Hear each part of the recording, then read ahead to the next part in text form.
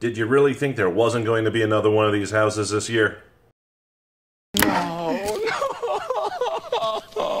Hey there, hi there, ho there, Andrew here with some info and insights to Halloween Horror Nights number 26's house, AMC's The Walking Dead. Don't we all remember the Don't Dead Open Inside door? The Walking Dead has been a house for 4 years at Halloween Horror Nights, and this is its 5th straight year at Halloween Horror Nights Orlando, and some might actually say having this franchise again for another year might be beating a dead horse. A walking dead horse. Sorry, Buttons. Poor Daryl. He's an animal lover, you know.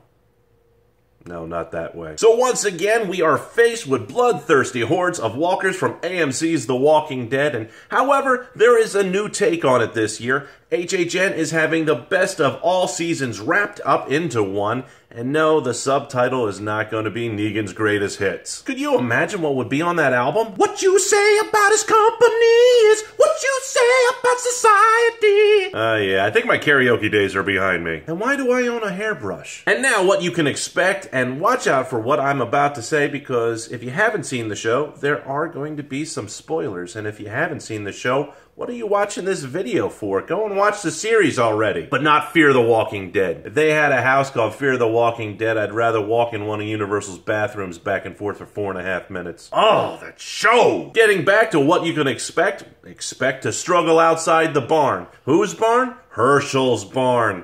Oh, I miss Herschel. He had a good head on his shoulders. Then Herschel became a walker. No, that's Herschel Walker. Can we get a Walker pic of Herschel, please? Thank you. Another thing that you can expect is the Governor's Aquarium in Woodbury, and of course, you will have to run through Terminus because they like fast food there.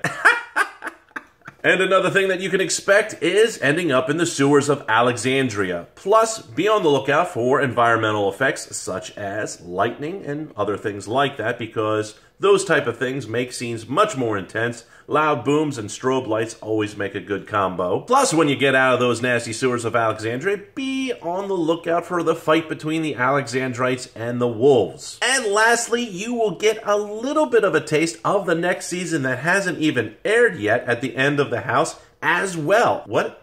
We have pictures of what the wolves look like and what Negan looks like in the house? We'll put the picture up.